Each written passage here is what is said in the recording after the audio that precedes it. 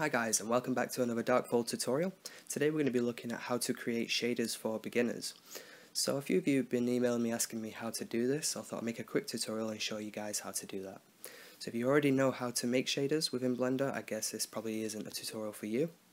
But if you're not comfortable with making materials or shaders, yeah, stick around and I'll show you how to make a few of them. So I've already set up a HDRI image, and that's just for the lighting. And if we click material here, this is what Blender gives us by default. So let's just name this base material. No, let's base shader. There we go. And we're going to add in a glossy node, and we're also adding a mix node.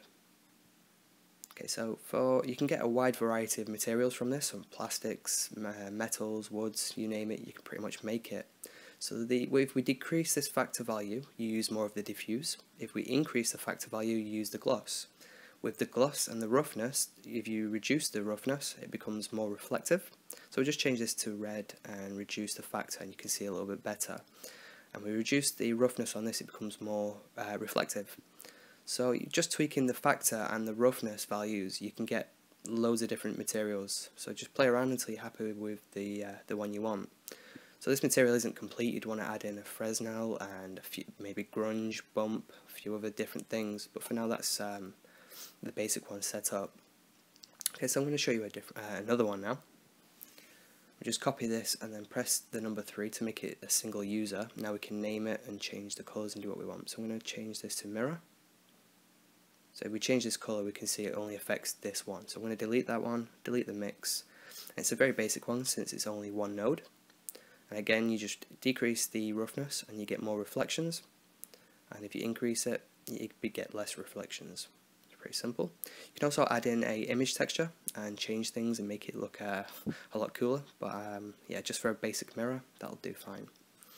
So this one here, we'll do a mission. So that could be a neon light, it could be a mission light, it could be anything you want.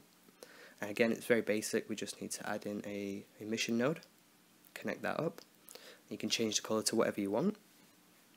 So the most of the work is done in the compositing afterwards. So if you wanted to add a glow and make things look even better, then of course you'd need to do that afterwards. But for now, these are a few settings you can tweak the strength of it to make it affect the area around it and the colour itself. So it's pretty simple. The next one we can do is glass. Now glass can be complicated depending on what type of glass you want to create. So I'm just going to add in a new material. Let's call it glass. Going to delete this diffuse node. Well, in fact, if you press Shift and S, it changes the node, and that's if you're using the add-on Node Wrangler. So I can show you that later on. So we just add it to glass, and we come down here. I'm just turn off transparent. This is the HDR image we're using behind it, because obviously it's glass. It's showing the image behind it. So keep that in mind. If you want to use a HDRI image, make sure you're blocking off with the scene that you're using. So this here is a list of the index of refraction. So obviously if you want to create a certain type of material, you'll need to know the IOR value, which is here. We can enter, say 1.9, and you see the more we increase or decrease the IOR, the more reflected or the refraction increases in the glass. So again, it depends on what type of glass you want to create. There's lists like this anywhere that you can find, and it gives you a guide to what sort of glass you can create. Again, you can tint it as well. You always want to bring up the colour all the way brightness, but you can also tint it with different colours. It's best if you just have a light blue. Okay, so in this scene, I'm just going to show you an example of another different type of glass, and at the moment it's just got standard glass on this bottle, on this wine bottle, but I want to create like a dark green, old piratey bottle. So I'm just going to change it to green, and then drop down the colour quite a bit. So we just render this bit here and see what it looks like. There you go, you've got a green bottle. So you just increase the IOR, and again, to what you're happy with. Okay, so when you're comfortable with shaders, you can add on things like a bit of grunge and a bit of dirt. Obviously this bottle's got a candle in it, so it must have been there for a while. Also, if you add a bit of gloss onto it, because again, depending on what type of glasses you have, it will have gloss on it as well. Okay, so this bottle, I wanted it to make it look old, so I added a bit of grunge on it, a bit of dirt. So again, you can get more advanced with the nodes. Again, you're just going to be more comfortable with the basics before you do that. You just add on a few nodes to what you already know, and yeah, it can make it look a lot better. I will show you in future tutorials how to achieve something like this, but for now, obviously, since it's the basics, it's a bit too complicated to go into. So just render this off, this test image. This scene was just made just to show, yeah, the glass.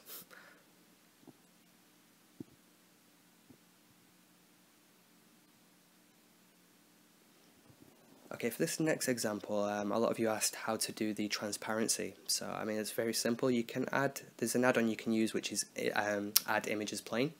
But if you want to know how to make the transparent, it's quite simple. So let's just delete this. I'm going to add in a transparent node. So if you're just hoping just to connect that up, well, if you wanted a transparent image, there you go, it's done. But obviously we want to use an image, so we need a diffuse node. We also need a mix node to mix them together. Okay, so it looks like this. Now we're going to add in an image, so go to image texture, but you can also add in an image sequence. So if you wanted it to be moving rather than just a single image. So if you want it to a single image, just select one of them. If not, select the whole image sequence. Now you've got something that looks like this. We change this. If we tab into edit mode and unwrap it, go back to material, we've got something like this. So we need to use the alpha for the factor and then switch the the nodes around. And then you've got something that works. So we scrub through the timeline, you can see it's an image sequence, so it works fine with the transparency.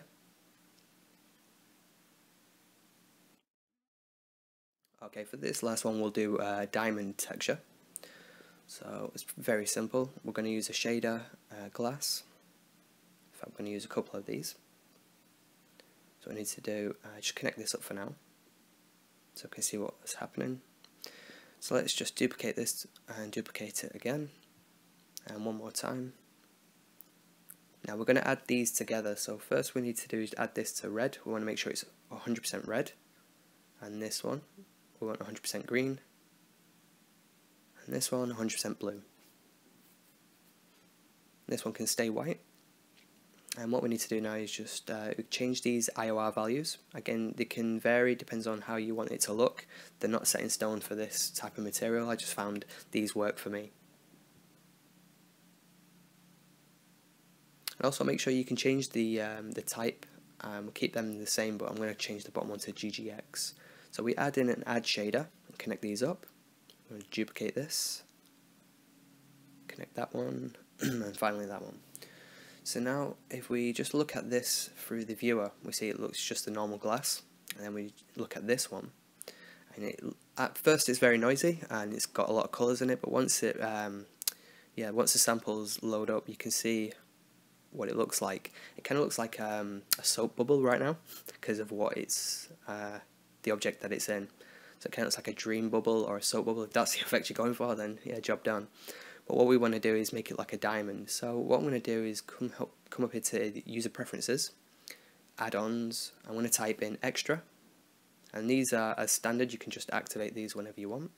Save user settings if you want to keep them around. Now if we shift A, we'll just change this to solid. If we shift A, we can come here, we see all these new objects that have been added. So when extras, diamonds, and then any one of these should work fine. Now we come to this panel here, we can change pretty much everything about the diamond or the gem.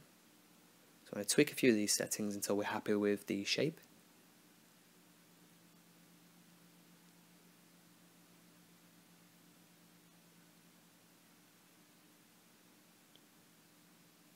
And if you can get really interesting shapes with it, you can make something like a squared gem. Yeah, so hopefully this helped. There's some more information on the website. So again, if you are a member, make sure you get involved and answer some polls there. We've got some questions that will help in future prizes and giveaways. Also, if you are interested in more information about how to make materials, there is an ebook I've made for you guys who are beginners. So I'll leave a link in the description. So yeah, hopefully this has helped and we can move on to more advanced things in the next tutorials. And yeah, so hopefully give this a like and subscribe, and thanks for watching.